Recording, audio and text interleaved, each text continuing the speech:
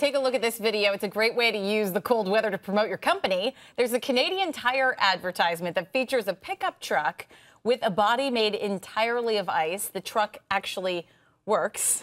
11,000 pounds of ice used here. They used a heavy-duty 2005 Chevrolet Silverado to do this. Cooling systems to help keep it from melting were put in place as it was driven 1 mile at the speed of around 12 miles per hour.